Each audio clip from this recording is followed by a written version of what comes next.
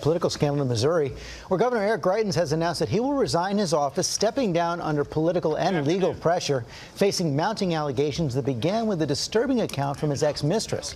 ABC's Alex Perez is in Jefferson City, Missouri, with the latest. Good morning, Alex.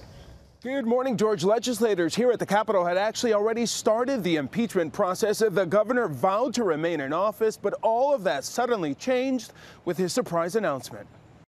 Missouri Governor Eric Greitens, once a rising star in the Republican Party who ran on family values, overnight buckling under pressure. I am announcing that I will resign as governor of Missouri.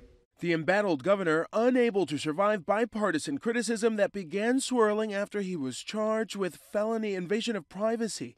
Those charges stemming from an affair with his former hairdresser before he was governor, a case that grabbed national headlines. The woman accused him of taking a partially nude photo of her and threatening to distribute it if she told anyone of their sexual encounters.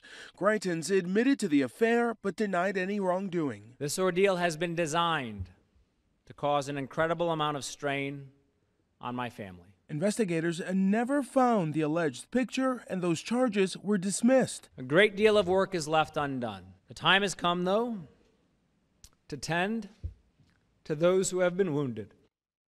And his legal troubles are not over just yet. A special prosecutor is now taking a second look at that invasion of privacy charge. The governor's resignation is effective Friday. George? You can learn more on that today. Okay, Alex, thanks very much. Hi, everyone. George Stephanopoulos here. Thanks for checking out the ABC News YouTube channel. If you'd like to get more videos, show highlights, and watch live event coverage, click on the right over here to subscribe to our channel. And don't forget to download the ABC News app for breaking news alerts. Thanks for watching.